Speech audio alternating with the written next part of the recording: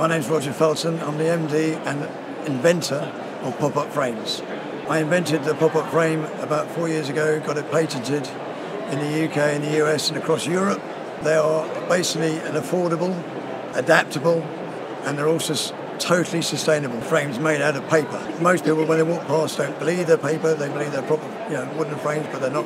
They basically come in 3 different kit sizes. The small kit will make up to 6 different sizes, and the poster kit, which is the biggest one, makes up to 28 different sizes, the largest being 92 centimetres. That takes me about a minute to make. I think to start off with, it probably takes a few minutes for people to get the first one done, but after that it's very easy.